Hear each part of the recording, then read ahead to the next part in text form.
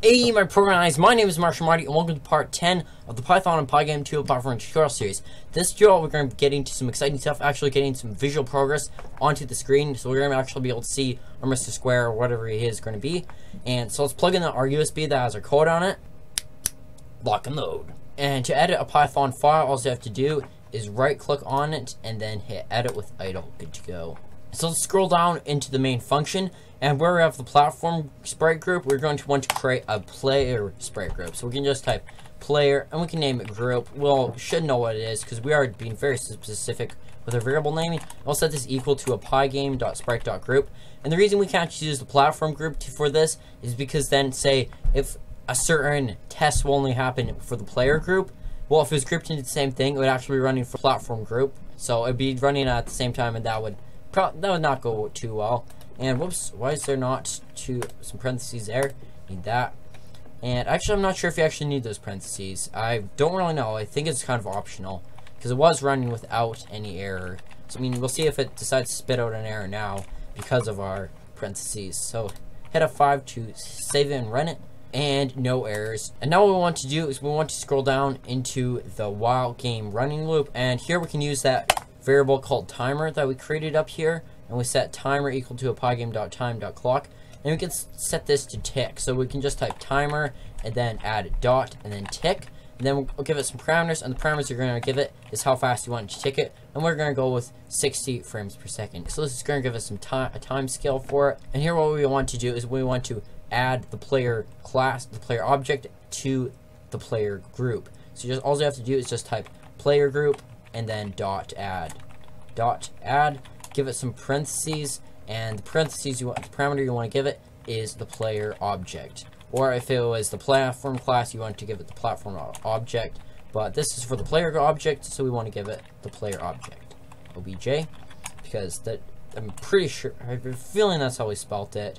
Let's make it look clean and keep it consistent, because if we say player obj here instead of object, and then we don't say it down here for the camera object, it can get confusing fast. So let's not confuse ourselves for no real reason. Programming is tough enough without adding any extra difficulty levels to it. So inside the while game running, what we want to do, we want to go right, okay, so I have timer ticking twice. Okay, that was a dumb idea. So here in the while game running loop, in the while game running while loop, that's a tongue twister right there. So after the again event gathering, what we want to do here is we're going to want to get the camera object to update. So we go camera and then obj, whoops, that's with an A, and then obj. I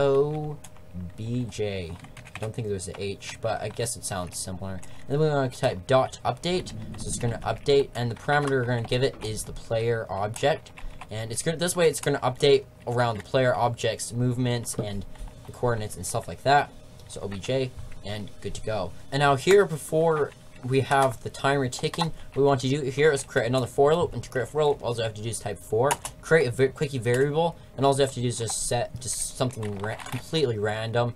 That would work, but that's going to be kind of complicated to type out, so we're just going to leave it x. So for x in the player group, so player group. So basically the way for loop works in Python, it's a little confusing compared to other languages, but here's how it basically works. It basically runs through, let's say, this chunk of code here. It runs through this list here, and then every time it sees a C, oh, see a C there, C there, C there, C there.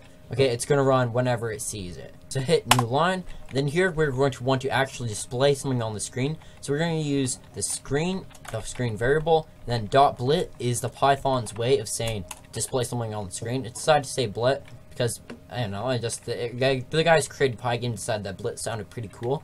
So inside here we're going to give it the parameter. We're going to give it the parameter of x.image. So the first parameter is what are you actually blitting? Well, this is the x.image, which is the player's image, at a comma. Then the next parameters we want to give it is the position. So the position here is going to be the camera's position on the screen. So camera obj, and then dot apply, hit apply, and then open up the parentheses, and then x. So the reason we don't go update here is because it's not updating based on this.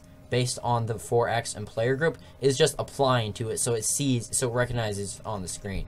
So now if we hit F5, hopefully no errors, And yes, errors. Syntax error. So there's different kinds of errors, but basically a syntax error says you didn't write your code right.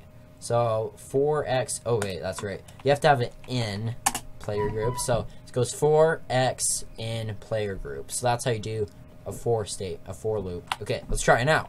But I'm feeling we have another error. Yep. Player is not defined. That's right. It's not player. Player.add. Okay, it's player group. Ah, there we go. No problemo. F5. And now, probably another error. No, yep. Alright, so I think I know where our error card is coming from. It's inside the camera class, I believe, and I think it's target. It should be target.rect because this here is an x and y coordinate position and width and height position, not just the target itself. So now if we hit F5, hopefully no errors, but no, we have errors. So I'm not sure quite where the player object is coming from. So we're going to find it by just, all you have to do is type in the exact thing that you're looking for, and what we're looking for is player object. For some reason, whenever I type player object, a spello is guaranteed. I just have typos with that. Find next. Here we go. Okay, and remember, we were just going with obj because it was shorter, but it's important to keep it consistent because as you just saw, that error came from that problem. And yes! Where is it? So it's not updating because it's blitting the image before the screen fills with a red color. So it's just covering all that up with red color. So we can just hashtag this out. So hashtag is to do a comment, hit F5. Now we should actually see a little square in the screen. Yep, we have a little square in the screen like promised. He looks good though, eh? It's only pretty small. Let's make him a bit bigger. Let's make him by 50 by 50 because I think that's where we're going. Because he's a little bit small, eh? So 50 by 50. That looks fairly decent in my mind. I mean, you can make it as big or as small as you want it. And if you have a 4K display, you might want to make it bigger or smaller. Doesn't really matter. No, same size. That was the block class. I just did that too. Oh, okay. Well, let's do that same thing to the player class. So let's go with 50, not 550, just 50 by 50. And do the same thing for here. Right in here. Scroll down. And 50, comma by 50. Hit F5. Okie dokie. And we have a 50 by 50 square, like requested, on demand on the screen. So, alright, so we have visual progress. We have a green square displayed on the screen. So, in the next tutorial, what we're going to be covering is we're going to get the square to actually be hopefully moving around. So, we'll see what happens. I hope you guys all enjoyed this tutorial. If you guys have any questions or comments about Python or Pygame, leave that down in the comment section. I'll be seeing you tomorrow. Martian Marty out.